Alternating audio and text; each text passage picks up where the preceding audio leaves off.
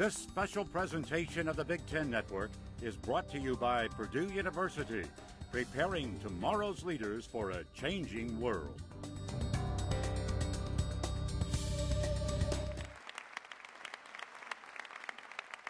You're watching Purdue Pride, where we'll now show you the university's vision for the future.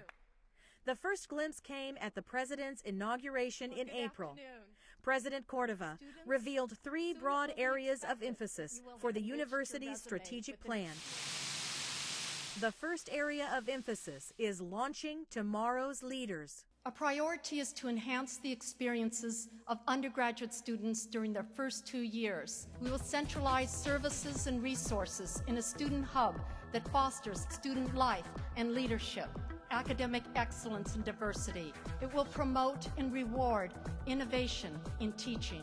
A goal is to abandon, over time, the large classes in favor of smaller classes that engage students in experientially learning. I mean, that shows like the infection process, you know. The second point of emphasis is discovery with delivery.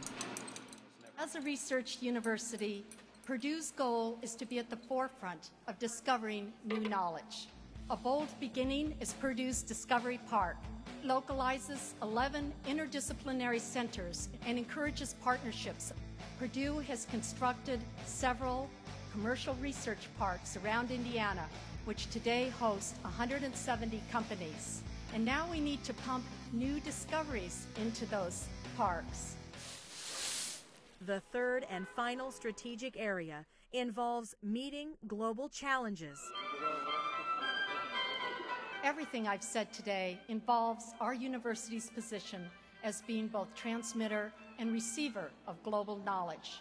So now it's time to roll up our collective sleeve to solve global problems. Oh, 你好. Students, soon it will be expected that you will have enriched your resume with an experience abroad. Our goal is to encourage every student to think globally. Any questions or comments? The completed 6-year strategic plan was adopted by the Board of Trustees in June. Aye.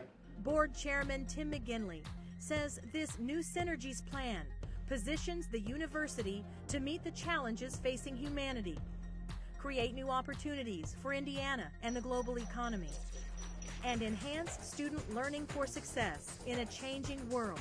This is really an exciting time for all of us. To help students succeed, Purdue launched a $304 million campaign for access and success to expand student aid and support programs starting in fall 2008.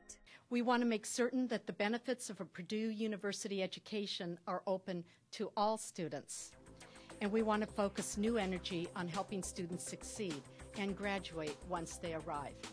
One key component of access and success is the Purdue Promise, which ensures a Purdue education to qualified Indiana students whose families earn $40,000 or less. And by 2013, we expect 880 students on the campus will be part of this program. Dean of Admissions Pamela Horn says other programs provide scholarships for middle-income students, help attract and retain top students, support learning communities, and boost orientation efforts, such as Boiler Gold Rush. We recognize that it is also critical to provide support for students prior to their matriculation at Purdue, making sure that we widen the pipeline of academically prepared students who can be successful at Purdue. Now's your time. Horn says the goal is to increase participation in learning communities to about 1 of every 5 first-year students, and to double the number of participants in Boiler Gold Rush.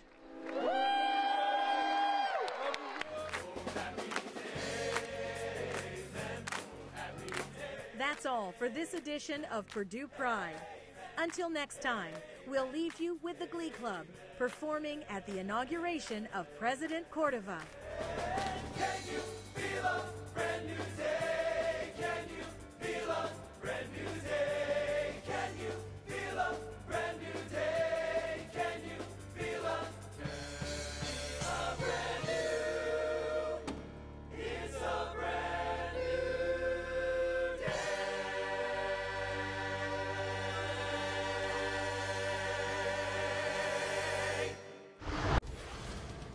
The preceding program was produced by Purdue University in association with the Big Ten Network.